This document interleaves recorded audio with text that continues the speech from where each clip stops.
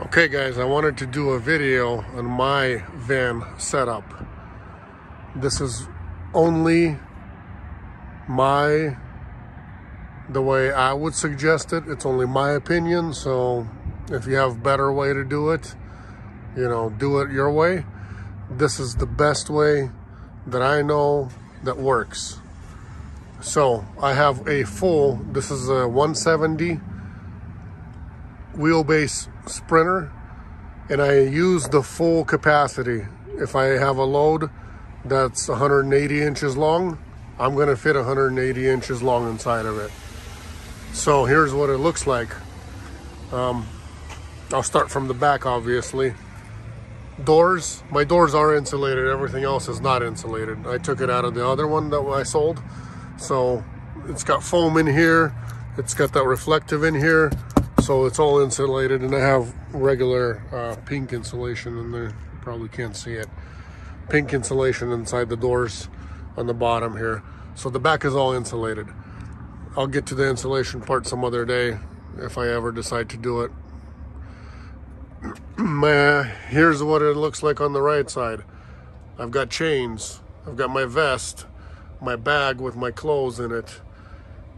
These boxes right there, this is a current load I'm on, so never mind these little boxes. That's what needs to be delivered in the morning. This box, I built that box. It's about 9 inches wide, maybe 10, and maybe around 50 inches long, pretty tall. So basically in there, I have everything. I have my straps, I have hard hat, I have blankets in there when I need them. I got anything you can fit in there. It's a good box to have. It does not get in the way of anything. My wheel well is inside of it, but it doesn't affect anything. So I recommend building a box like that because you can put a lot of stuff inside of it and keep everything neat in there. This stuff I got hanging, yeah, it's the stuff I use all the time pretty much, so it's out. I don't want to dig for it.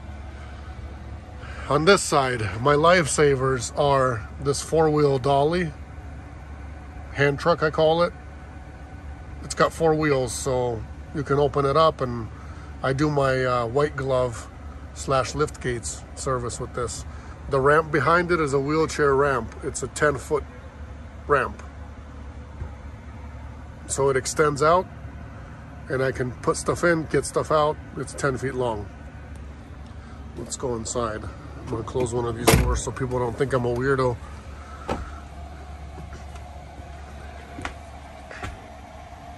This is a passenger van, so everything on here up top is all, it was here. I didn't do anything to that. Usually when you buy a cargo van, it's gonna be bare. So you do your foam insulation on the outside, and then you do rivet it in, or however you want to do it. Basically, you want to cover it and then maybe carpet it as well. So a thin sheet of plywood, very, very thin I'm talking about. And then on the sides, what you can do, this is thick plywood here. It came like this, I didn't have to do any of that. So if you decide you want to insulate it, which you really usually want to if you are going to be living on the road in the hot states, in the winter time, I wouldn't even bother insulating it for the winter time if that's your only reason, because I still haven't insulated. I have windows here, so when I sleep, these are blackout curtains. I just kind of hung them there, and I don't get any light in.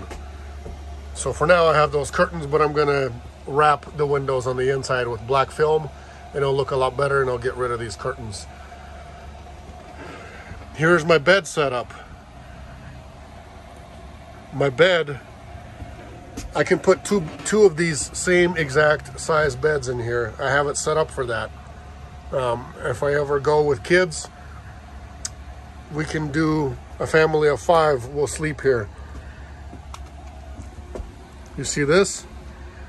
This is a 2x4 cut in half, and then it's screwed into the wall all the way to the front.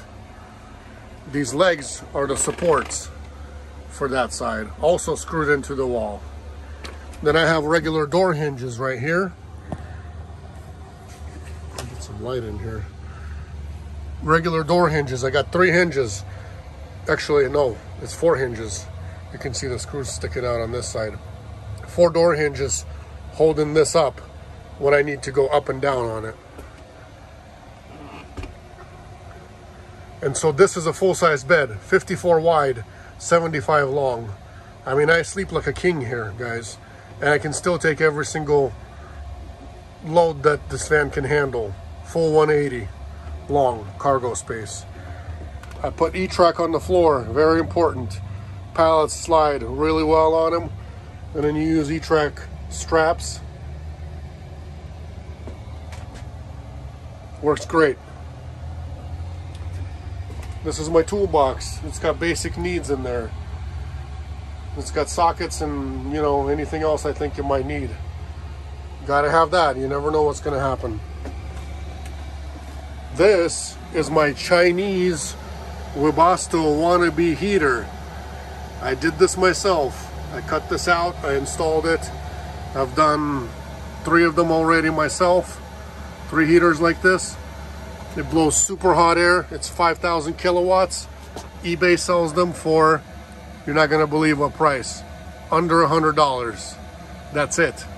With all the hardware you will need to install it.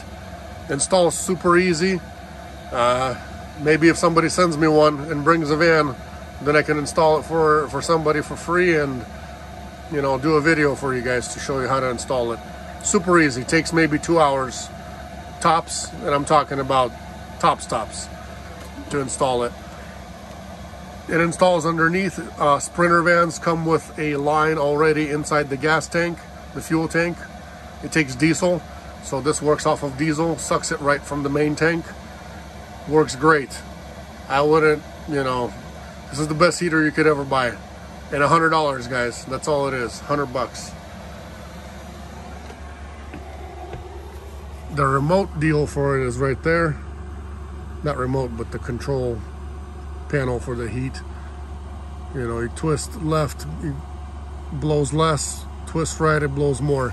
And once again, like I said, it's 5,000 kilowatts, guys. I keep it on the 4 bars. I think the most it's got is maybe 10 or 12 in there. I don't need any insulation. It gets hot in this van as is with this thing. I can control the temperature really well. So all the way through, without any insulation in the walls except for the back doors, it works awesome. I got my black curtains here. What they hang on is a shower curtain bar. And these are blackout curtains. Nothing, no sun, no light comes through that.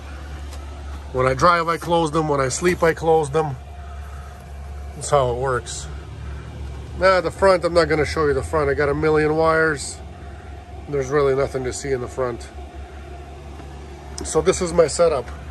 The way I get the bed down, you won't believe how quick it is to get the bed down. It's up, watch this. And then this is one-handed, guys. So that's it. Bed is down and it goes up same exact way and super fast. What I use for a mattress is a gel memory foam. I think it's like 2.5 inches, maybe 3 inches thick. They sell them at Costco. I mean, you can buy gel memory foam wherever you want. Buy a full size or buy a queen size, whatever you want to buy. And this just lays down on this plywood. All it is plywood right here. I got legs underneath there that stand up on the floor. Also on hinges. Super easy, look at that.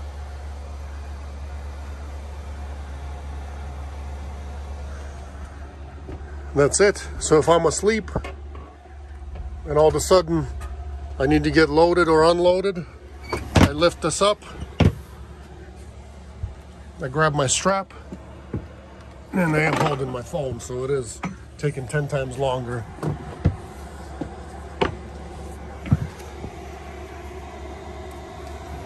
I have made a hook over here to hang the strap, and then I just push in, and that's it. When you use two hands, it's only 10 seconds maximum. That's it. This does not interfere with any load processing, does not get in the way with what you can fit in here, because you can scoot the fronts a little bit to the right and you still have your 53 wide between wheel wells. So guys, that's the setup I use inside the van. You can have a big bed, you can have a little bed. It's up to you what you want to do. And I do fit 2 of those beds in here. So if I go somewhere with the family, I take a load and I want to, you know, have room for them to sleep, and I want to tag them along, I can easily do that. And we fit 5 people in here. 2 of those same exact beds, they go up the same exact way. So that's it, guys. That's my setup.